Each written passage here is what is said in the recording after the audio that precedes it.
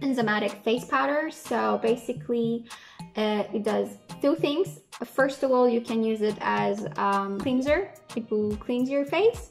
And second thing that it does peeling, which you can use it as a face mask. So it looks like this, and you have like a bottom here that you push. It's made out of enzymes, so you need water to make it active. That's why it comes like a powder. It will take all the bad stuff, let's say, somehow from your skin away.